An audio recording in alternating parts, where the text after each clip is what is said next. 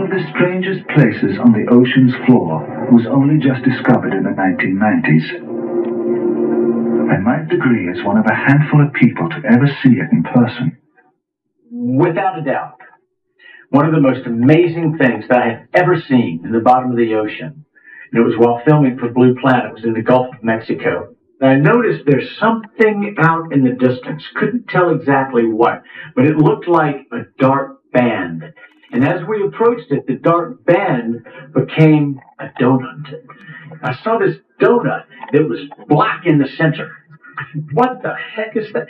And so as we get closer and closer to it, I noticed that the black band had what appeared to be kind of steam over it.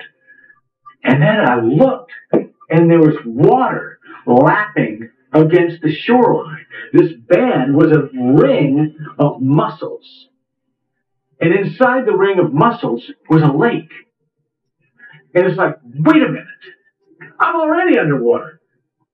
We went out over the water in this lake and tried to descend in it and bounced off.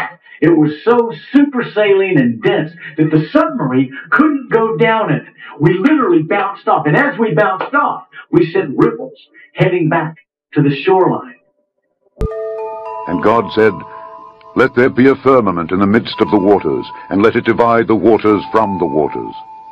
And God made the firmament, and divided the waters which were under the firmament from the waters which were above the firmament. And it was so. We went out over the water in this lake and tried to descend in it and bounced off. It was so super-saline and dense that the submarine couldn't go down it. We literally bounced off. And as we bounced off, we sent ripples heading back to the shoreline. It was insane. Coincidentally, a few days after this aired on the television that he had made this discovery, when him and his friend were flying the helicopter, it exploded and he died.